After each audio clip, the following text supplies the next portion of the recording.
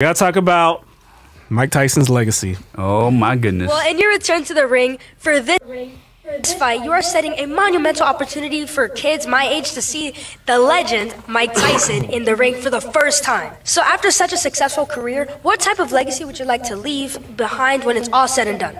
Well, I don't know. I don't believe in the word legacy. I just think that's another word for ego. Legacy doesn't mean nothing. That's just some word everybody grabbed onto. Someone said that word and everyone grabbed on the word, so now it's used every 5 seconds. It means absolutely nothing to me. I'm just passing through. I'm going to die, and it's going to be over. Who cares about legacy after that? What a big ego. So I'm going to die. I want people to think that I'm this, I'm great. No, we're nothing. We're just dead. We're dust. We're absolutely nothing. Our legacy is nothing. Well, thank you so much for sharing that. That is something that I have not heard before, someone say that as an answer. Can you really imagine somebody say, I want my legacy to be this way when you're dead? Why do you want somebody to think? You think somebody really wants to think about you? What's the audacity? I think, I want people to think about me when I'm gone. Who the f cares about me when I'm gone? Well, my kids, maybe, or grandkids. Yeah, true. And again, thank you so much for sharing that. Okay. All right. The most awkward interview that little girl's probably ever done. But, I mean, is he wrong, though? Is he wrong? So, I mean, he's got 7 kids. So, for him to say legacy is nothing, I mean, that's... So, you got to look at the word legacy and what it really means to people, you know what I mean? First off, we got to address the fact that he did lose last night. He lost pretty bad, looked pretty old. Awful, man. But when I'm breaking down what he's saying, though, I don't know if it's kind of like a what is it? It's kind of a biblical mindset, though. Ecclesiastes. Yeah, it's like it's all dust. We're all wind. Nothing really matters. It's kind of like the thoughts that Solomon had after being the wisest person in the world, having everything he wanted, all the women he wanted. It's all vanity. It means nothing, right? So is he just coming to the Solomon realization without the truth behind it? You see what I'm saying? He doesn't know the answer to that solemnness and nothing matters is Jesus, right? Yeah. But up until that moment, he's not wrong, is he? He's not wrong, but Mike's known to give weird answers, man. I told you I met him once, and he surprised me when I tried to shake his hand. He told me no, and I was like, okay, but he said, it's not that I don't want to shake your hand. He said, I'm afraid of you. And I was like, what? I didn't get it. But he kind of left it at that. He was like, I'm a very shy person, so to shake your hand means that I have to interact with you, and that scares me. Yeah. And I was like, okay. I can see that. I can see that. I was like, but you're Iron Man Mike, so... He probably didn't mean like you was gonna beat him up. Nah, but it was weird, though. Like, so I think it probably just depends on like what headspace Mike is in at the moment, because exactly what you said, Mike be giving some weird answers. I think what was going on with that interview, I understand exactly what he mean, but Mike is in his fight mode. Like, it was almost fight time when Mike was dealing with this, and I think that's what he meant. Like, in his mind, the only thing he worrying about right now is a fight. So all his answers have been bitter. He seems bitter with all his answers. He gets old man responses. You know what I mean? I think that's his MO though. This the same dude that said, "I'll eat your children." You know what I'm saying? Right. Like, he just that's his MO. Like, he's never gonna give you a conventional answer.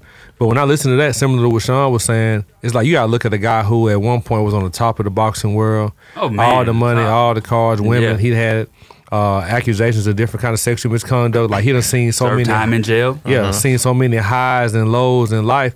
Now, as a 60-year-old man, they finna pay you $20 million to fight a YouTuber. You just like, man, I know all this stuff ain't really about nothing, but they're gonna give me $20 million. I'm gonna go ahead and do it. I don't care what y'all got to say, because I got 7 kids. You see what I'm saying?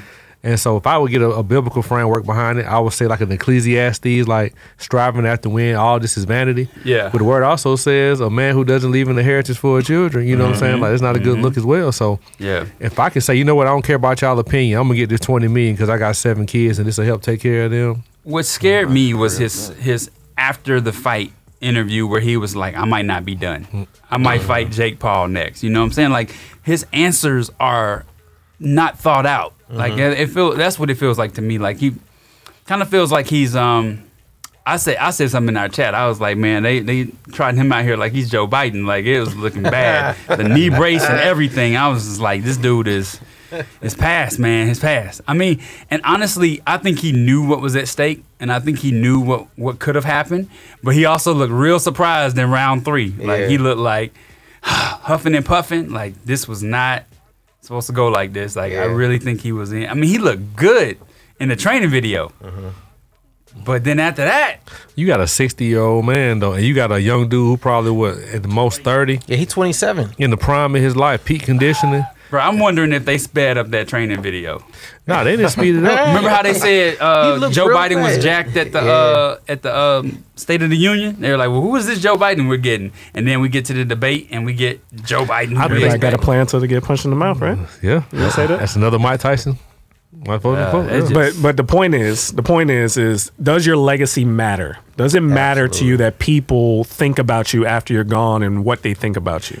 I don't necessarily think legacy matters. I think, and I don't think it matters when it comes to like what the world thinks of you. Like that's, I think, where we have that big issue with what Kurt Franklin said.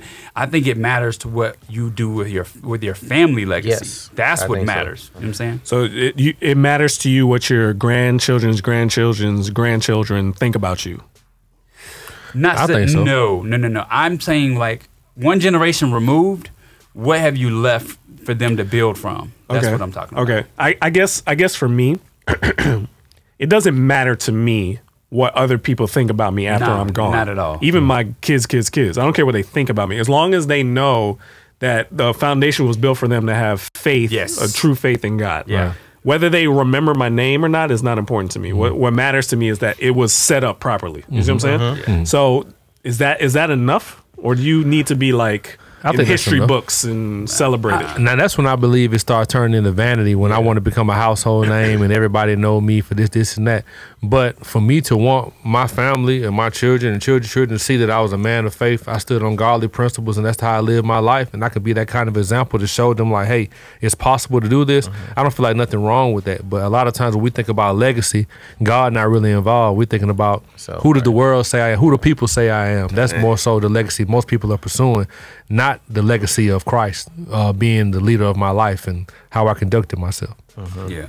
And that goes back to what he said. What does he even mean when he said the legacy don't matter? Because people look at what that word means different ways. He a Muslim too. He's a Muslim, so. You and I talked about a form legacy of godliness in your interview because I talked about how cool it was for your son to be coming out as a rapper right behind you, and being on your last project was like really dope to see. That's legacy. Like you started something and now he's taking over and he's gonna continue that legacy. So I think it's important when it's, like I said, one generation removed. Like my children's children, for them to know, if they know me, right? Like I'm concerned about the people that actually get to know me, not the ones that hear about me later on down the line. Like if I have grandchildren and I'm in their life for a certain amount of years, I'm concerned about the legacy that I leave. What image do they see in me? And then what did I start that they could take over? Yeah. It's like with MLK, a lot of folks coming out of the woodworks now trying to slander his name, saying he wasn't really what y'all thought he was this and that.